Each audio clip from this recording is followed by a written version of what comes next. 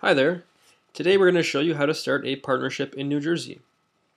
There's an online filing system that's super easy to use and really user-friendly. Shouldn't take you too long at all to get your entity up and running. So, first thing you'll have to do is decide what type of entity you're looking to create.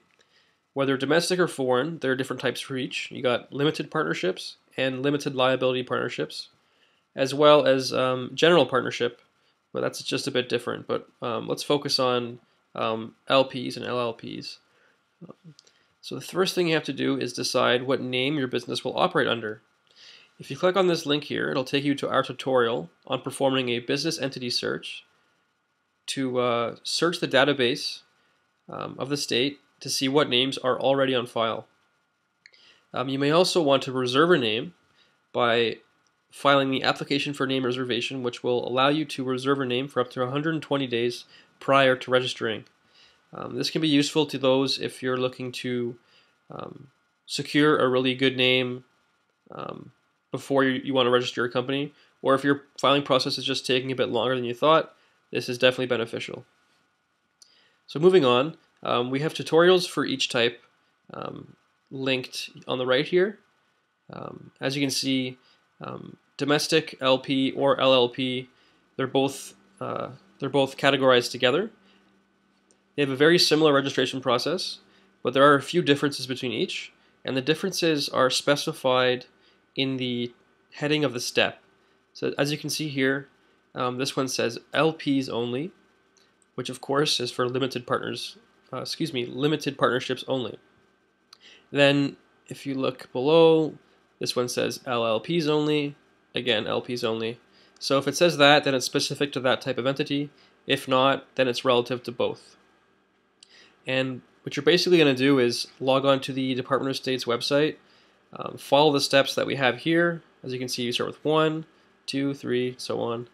And eventually it'll take you to a payment option, which I'll take you to down here, in which you'll have to supply a filing fee.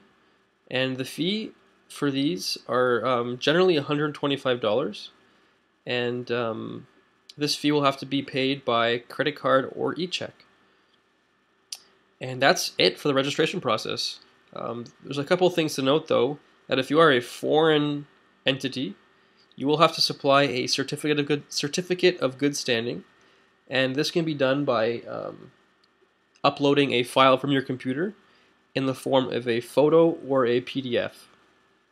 There's also an option to apply through the mail, and if I scroll down here, I have a little heading here. If you want to just click the link here, it'll take you to our tutorial on that. The system is a lot different and a bit more complicated, but if you'd like more information, click this link and click this link to find out more. So before signing off here, there's a couple things to note. You're going to have to apply for an employer identification number once your registration has been completed. And an EIN is something that the IRS requires of you, and it's basically like a social security number but for your business. And this will allow you to hire employees, apply for loans and bank accounts, and a number of necessary business transactions. So to apply for this, you can click on the link here, and this will take you to our tutorial on that. Or if you'd like to jump ahead and just apply online, you can click here, or apply through the mail by clicking this link here and downloading the PDF available. A partnership agreement is something that's not legally required by the state, but definitely recommended by us. And what this is a agreement set in place between your managing members to define roles and responsibilities of each member involved, as well as certain day-to-day operations. Basically, it's a really useful tool to maintain the smooth operation of your business. If you'd like to download it, we have supplied a tutorial here if you want to click this link, and it's available in both PDF and Microsoft Word. Lastly, each entity will have to renew with the state to remain in good standing, and this must be done annually on the last day of the month in which your entity was formed. And this can be done by clicking on this link here, which will take you to the online filing system, where you'll have to submit your business information as well as a fee of $50, and that will renew your entity for a year. So that's it for the registration process and creating creating a partnership. And take the time to look through these links really carefully and read over everything as best you can. And that's it. Good luck and take care.